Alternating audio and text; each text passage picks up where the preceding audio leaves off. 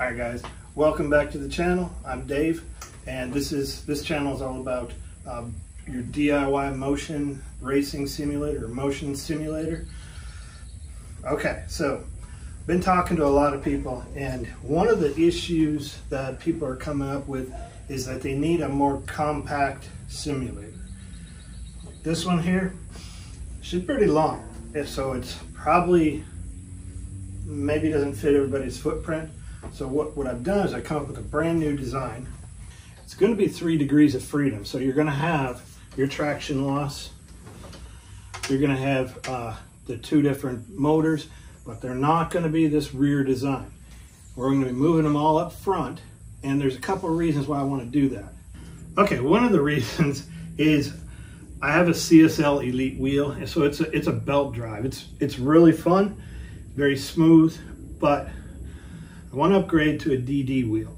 And I just been thinking, you know, this rig, it's pushing from the back, and then I got to make a really strong base for it. If I redesigned it and just had a really strong front and pushed from the front instead of the back, I could make the DD wheel, all the structure to mount it really strong. Plus, I've ripped off these pedals a couple times just racing, just the way that the base was designed, and I'm using part of the old sim rig initially to mount it. I did have to strengthen it up, and now it's no problem, but you know, this whole thing could go for a redesign. So a couple things I want to incorporate into the new design that I haven't yet is the wind sim. Now I want to upgrade from these smaller fans to these C-flow fans. They blow like, there's no comparison between these little ones and these things. I did a quick video on it running, but I want to incorporate this into the design. 3 more things that I want to do. I do like this TH8A shifter. I really do. It's pretty cool. You can put it in H pattern or sequential. But I'd like to actually redesign this mount on the top frame. And even though the seat is light, I never really got the foam bag kit, and I didn't do that. I did try it. I tried to DIY it with a bag and 3 cans of spray foam, and while it did work, it really wore out pretty quick. I mean, I did like a couple races and the thing was just falling apart. So I think what I'm going to do, just going to go with a different seat, not the blue one, and not this seat either. I'm just going to get a different seat altogether. I'm still going to use these seat belt, these bungee cords that kind of, when the frame goes forward, it pulls tight on your chest. I'm still going to be using that, but what I am going to do, I'm still going to be using these butt kickers, but instead of mounting the butt kicker hardware down here, I'm going to make a separate place for all these different things. It may live in this particular area in the front, but I'm not sure. And this may be totally remote. There just might be just 3 motors. There'll be one right here, and this is be about how wide and how long this frame will be. It'll be right at the end of the seat, like right here. So this extra 2 feet, that's not going to be there. So if you're up against a wall or something, and it's going to make it much more compact. So this is going to be the compact design, 3 degree of freedom. And I'm not going to build this upper frame, this seat frame. I'm just not going to do it, because we're not going to be pushing from the back. We're going to be pushing from the front against the DD mount. Okay, and one other thing that's pretty cool. So I'm not going to be using the truck battery for this next design. I'm pretty well convinced, and I can't use these ones, these converters, but I think if I get some Dell computer power or server power supply converters, AC to DC, I think I ought to be able to run these those 3 crab pot motors. They're brand new. Let's take a look at them real quick. All right, so these babies, 50 to 1. I got 3 of them.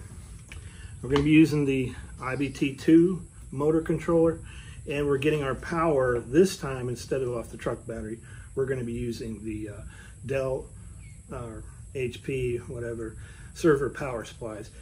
Now, I haven't done that yet, but a friend of mine has, and hey, if he can do it, I can do it.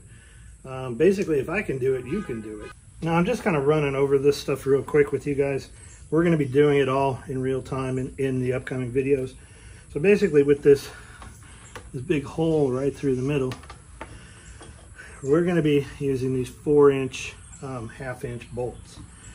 And in order to put them in, so you don't have to, I mean, maybe you could pound it in with a hammer or something, but I'm going to be using this half-inch tap. I'm just going to put it on a drill, use some oil, and just back it in and back it out. These things will go right through. Okay, so in order to do the lever arms, see, there's a little hole there that is supposed to have a whatever, a cotter pin or pin in there, and that kept snapping off just because of the amount of torque that these motors can deliver. What I ended up doing is just welding all the way around it on the inside, and these are 5-inch lever arms. Now, like I said, we're going to go through all this different stuff, and when you're welding things onto these motors, I don't know if they're going to melt, so I just do one little tack and I cool it down, another tack and I cool it down, etc. But I did all those welds like inside the frame after I built it, after those pins sheared off, and they just kept shearing off even if I used hardened pins. So the pin was going right in this hole, and they just kept shearing off. See, this is, you can see straight through there. So that's why we have to tap it, use that 1/2-inch bolt. Now, I've had more than a few people ask me about the traction loss. How did I do it and all that? And basically, the game will dictate when you're losing traction. It goes either direction. I think on this next design, I'd like to get it so that you could almost do a little bit more than just this. The arm here is 7 inches. I think if I moved everything in, kept the arm the same, I can get a little bit more, you know, maybe a little bit more on either side.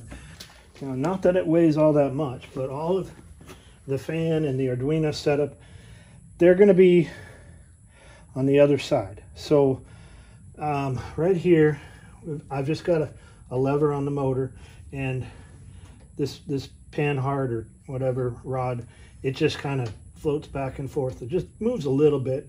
The lever really moves it more.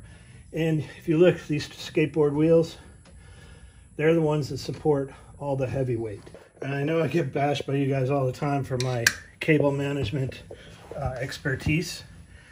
So maybe we'll address that. This is just basically a test rig anyway. Well, I want to talk about the front pivot. All right, so as you can see, all it is one of these. You can get it at the hardware store. It's super strong. It's maybe $8. I know you can get them for less, but I wanted one that didn't have a lot of play. But either way, this thing barely moves at all. All you do is, it allows the top or the mid frame to rotate just a little bit, and that's driven by the motor. So with that in mind, I want to get started. Went ahead and got actually 4 of these 6-foot sticks, 1.25 inches. Slowly been collecting, just little pieces of metal here and there that I can use for different things, like cutting different things out. Kind of collect a little bit of that kind of stuff. I bought this the other day too. It's 3 foot by 3 inches, 3/16 flat bar, and this is going to be mounting the U-joint. I'm going to be harvesting this other end of the U-joint from this rig. This rig was just a test rig to see if I could get enough power to plug something in the wall, and I can do it on this, pretty sure from the specs on those Dell or HP power supplies that I can do it with that too. Once again, this is going to be a step-by-step video. You can start your journey right here once again, or you know, if you've never seen any of this stuff, take a look at my channel. All right guys, I know I probably didn't do the best job of explaining this, but I wanted to get this video up this weekend. We're going to be building up the base frame and the traction loss frame. I might start a little bit on the seat frame. And after we build all the hard parts, we're going to be going into, you know, tapping the motors and getting the levers working, all that stuff. And then the final section will be, I'm going to go over it again, the electronics involved. Here's my handy dandy sheet from xsimulator.net, and the link is in the description. I've used this sheet like 4 or 5 times, burn marks and all sorts of stuff on it, but I guarantee it's going to work. It's always worked for me. There's a bunch of guys that have built these, and there are 2 more right now, maybe 3, that are building theirs. They've got the parts in, and these are guys from all over the world. So not just in my neck of the woods. In fact, I don't know anybody around here that does anything like I do. But that's the deal. We're going to move all the stuff to the front, and we're going to be trying to mount a DD wheel. I'm not sure which one to get, so if you got a comment, suggestion, let me know. There goes that alcohol-powered drag ATV. Let's see what it looks like.